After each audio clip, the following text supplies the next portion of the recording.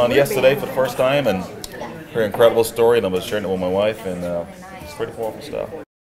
Tell the story. Okay, it's my 2 new pieces.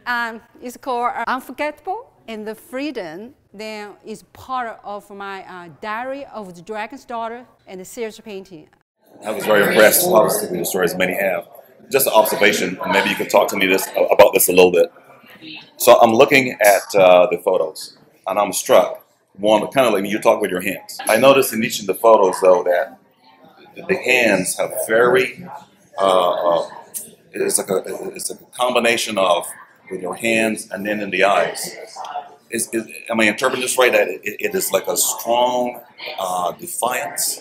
It's a strong stance. I'm just looking at the expressions.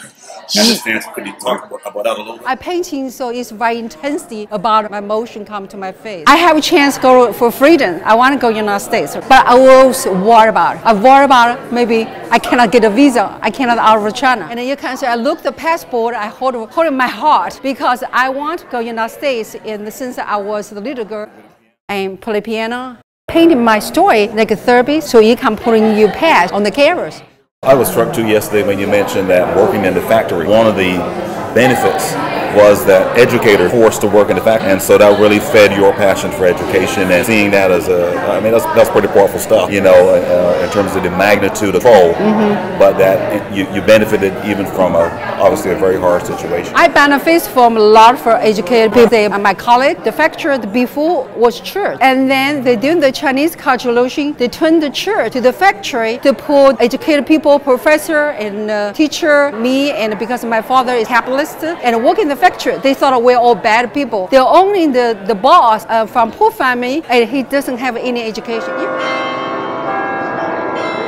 You can look, this building is the Western, the church.